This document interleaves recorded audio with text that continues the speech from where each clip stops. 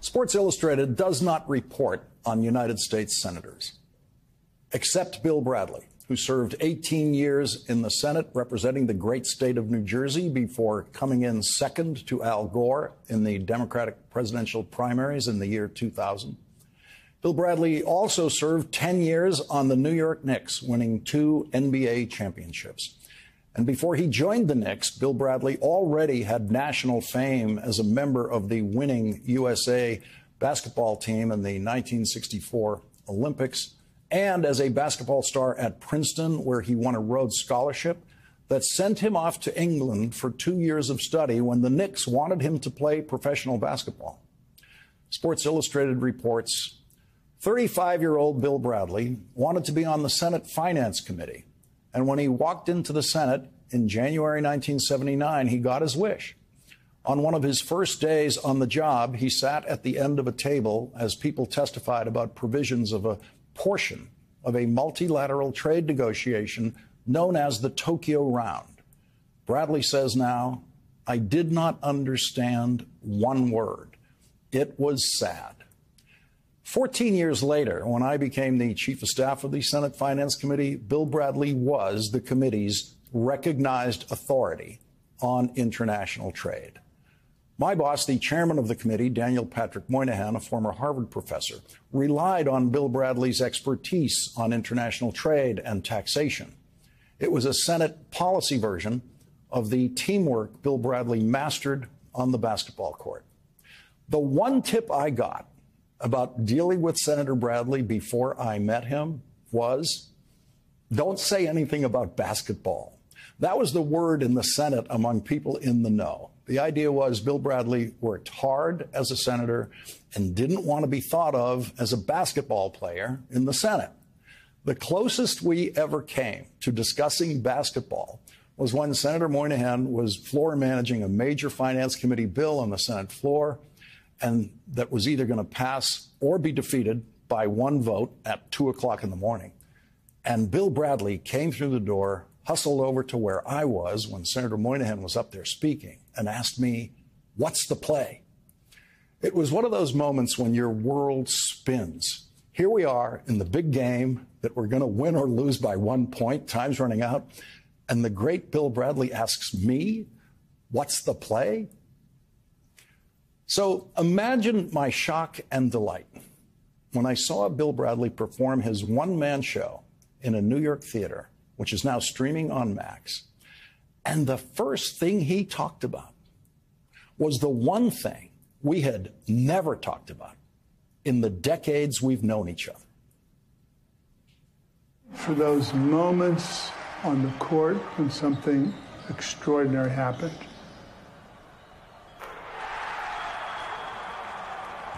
when you saw in your mind's eye the past that could lead to the pass, that could lead to the basket, before it happened.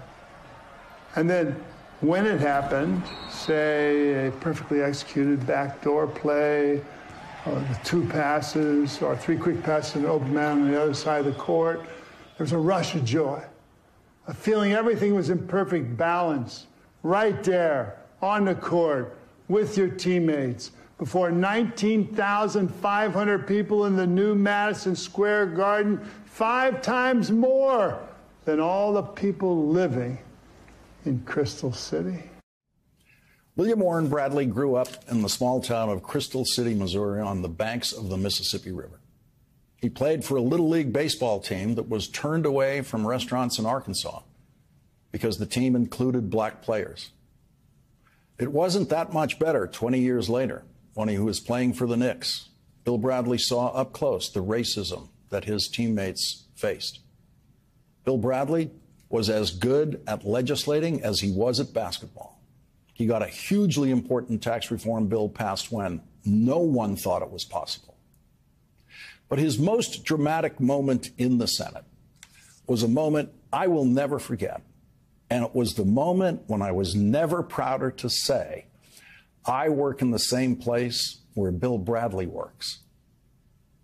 The most dramatic moment for me in the Senate came when an all-white California jury found 4 all-white LA police officers not guilty in the beating of an unarmed African-American man named Rodney King. Now, a neighbor caught the beating on videotape, and the whole country had seen it. The officers hitting King with their batons 56 times in 81 seconds. So when the verdict came down not guilty, the country erupted. And I went to the Senate floor to vent my own anger and let anybody knows who was watching that somebody understood the injustice. So I was speaking, and I spontaneously picked up a pen from my desk, and I paused, and without saying a word, I hit the podium 56 times in 81 seconds.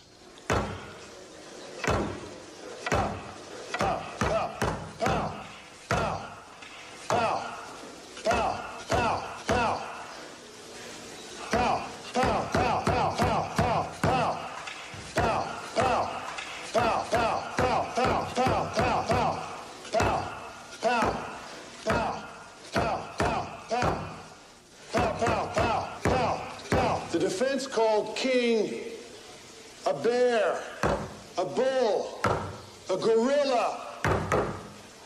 The worst of the dehumanizing descriptions of black Americans that have fueled hatred, discrimination, and fear throughout our history.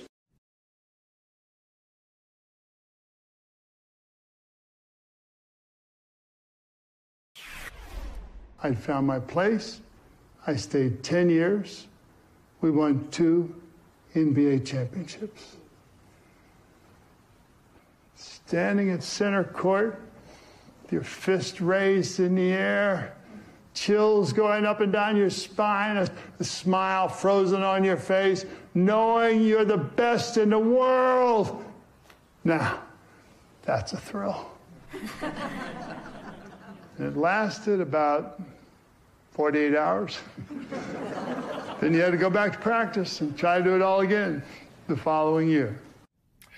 The film is called Rolling Along, an American Story, produced by Spike Lee and Frank Oz, directed by Mike Tollin, and written by Bill Bradley. And it is now streaming on Max, where I have watched it twice and will be watching it again. Joining us now is the highest scorer in Princeton basketball history, Rhodes Scholar, New York Knicks star with 2 championship rings, United States Senator, devoted father, and losing presidential candidate Bill Bradley. Thank you very much for joining us tonight. Thank you for having me on, Mark. You know, I'm beginning with losing, because in this story, there's very little losing. But there's a big loss in that presidential campaign that you had aimed at so carefully and modestly. And we see in this story that losing is a larger experience than winning. You just described winning as a kind of a 48-hour experience, but the losing stayed with you for a while. Talk about that period. Well, I lost badly. And it went into a period of self-reflection where I began to think about who I was and what I wanted to do in the next part of my life. And it was deeply enriching. It gave me a sense of myself in a way that I didn't have before. And it kind of guided me to follow the path that would be true to myself and pay attention to the wonders in the world. And it's hard to imagine this piece that you've done without that loss shifting you into this more reflective mode. Well, I think that's right. I mean, this piece, I didn't start out to do this piece. Somebody suggested to me, I'd produced 72 plays on Broadway, that after he heard me talk about a few friends, I gave my papers to her Princeton, and they'd done oral history. And I stood up and talked about each one of them and told stories afterwards. He said, it sounds a little bit like Hal Holbrook doing Mark Twain. You ought to work something up. And so I did. It wasn't until that moment that I thought of doing this. And Spike Lee, big Knicks fan, comes on board. Frank Oz, great director, producer, Mike Tollin, and here had a lot of angels. You did. Here we are. Yeah. There was a great moment in the Finance Committee conference room, which if you're watching a Senate hearing on C-SPAN, there's a door right behind the chairman. And through that door is a very big, lovely, what you'd expect, conference room for the Senate Finance Committee. I was walking by in 1994 when you were doing an interview with the Washington Post about our legislative environment, which looked pretty grim at the time. And you were giving all the accurate answers, and the reporter kind of said, well, it looks pretty grim. And you said, I heard you say this, and I'm going to read it from the Washington Post where they printed it. You said, I'm in the optimism business. I can't afford to see only the dark side of things.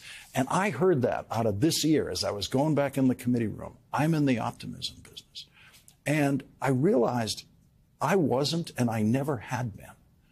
And it was the first moment I began to think of optimism as something other than naive. What allows you to hang on to optimism, and in this environment, for example, that we're in now? Well, you know, I think we can learn a lot from what made our Knick team successful so many years ago. Like, take responsibility for yourself, respect your fellow human being, disagree with them openly, honestly, civilly, enjoy their humanity, and then what my grandmother said, never look down on somebody you don't understand. And so it starts with a set of values of what you believe about what is possible. And, you know, one of the reasons I did this film was to try to create some healing in the country, very divided. And yet I was so personal because I wanted to encourage other people to tell their stories. And if that happens, we find that there's a common humanity that we all share. And it's that common humanity that I'm betting on, not R&D. I'm betting on a common humanity. When you look at the way governing is happening now, I mean, I look at it, and I certainly don't recognize it from the time that we were there. And by the way, when we were there in the 1990s, we thought this is as hard as it gets. We thought it was as bad as it gets. Right? Money was doing it. Yeah, we thought it can't get worse than this. Right. And still, we could do things. You could do things. You could get things done, and you could do reasonable things with Bob Dole, the Republican majority leader, who was a member of the Senate Finance Committee. And now, what do you see when you look at it? Well, it's not like we can't get things done. I mean, President Biden's got a big infrastructure bill done, got a CHIPS bill that will create thousands of manufacturing jobs. He's, you know, limiting what people have to pay on some of the drug costs. So we can get things done. It's just the atmosphere is poisoned in some way by partisanship and social media. And these, in some cases, the Republicans are not bad people. They just need more courage to stand up for what they truly believe, as opposed to just caving to whatever the pressure is of the moment. And I think Democrats have to reach out and get to know people as human beings. When Cory Booker, for example, went to the Senate for the first time, he asked me what he should do. I said, make 5 Republican friends, really friends. Mm-hmm. Once you do, they'll find out a way to help you. And sure enough, what happened, he introduced a foster care bill because he'd visited with all these Republicans. Senator Emhoff of Oklahoma, very conservative, he saw that he had 2 adopted kids. So he said to him, would you co-sponsor the bill? He did, got other Republicans. It's now the law of the land. So the point is, don't underestimate the human spirit. Don't underestimate our common humanity. Even in a world where it seems to be polluted or poisoned, that's not the case. That's not who we are as Americans. Joe Biden seemed to start his presidency with that Bradley optimism, and he got a lot of criticism for it. There were people who thought, oh, you don't understand. These aren't the Republicans you dealt with before. You're not going to get anything done. I privately believed Joe Biden wasn't going to get anything done. I was wrong. You were wrong. I was very wrong. And you were probably not surprised at what Joe Biden was able to accomplish. I was not surprised. I know who Joe Biden is. And I know what he believes about legislating. I know what he believes about the American people and his colleagues. And so sometimes what seems impossible, because we project the worst on a situation, we just don't see the whole picture. It's like seeing only part of the court. To see the whole court, you got to see what's possible. And to me, that is the genius of real leadership. Yeah, that line you said about I'm in the optimism business, it was the first time I thought that I needed to widen my frame. I was always the worst case scenario guy, so I could always tell you how we were going to lose. I couldn't always tell you how we were going to win. And there's a line that you have in here in this piece that is relevant to that. You say that you grew up in that small town in Missouri. You use this phrase, protected from sophistication. And there I was, growing up in Boston, where we didn't think of ourselves as sophisticated, but the last thing we wanted to be was naive. So, you know, we were the first ones to figure out the negative side of everything. But you were protected from that. You were protected from sophistication. Right. There are two parts to that: protected from sophistication and propelled by dreams. Those are two important things. Yes, I was naive, you might say, but that's because I didn't hesitate to believe in the possibility of the human spirit. And I still don't hesitate to believe in that for our country, for our politics. And now we live in difficult times, no question about that. And the former president is certainly not helping things. But my view is that's a small part of who we are as a people. And ultimately, it's a narrow part, and it's a part that drags us down to our worst selves as opposed to propels us forward to our best selves. We learn in your film that when you were 52 years old and your mother was in the final weeks of her life, she said to you, Bill, you've been a good boy. I just want to take this moment to say you've been a good senator. You've been good at everything you've ever done. It's an honor to know you, honor to have you here tonight. Well, I feel that about you, Lawrence, so it's an honor to be here with you and talk about this. Bill Bradley, thank you very much for everything you've done, every way you helped me when we were working together. Thank you for being here tonight. Thank you.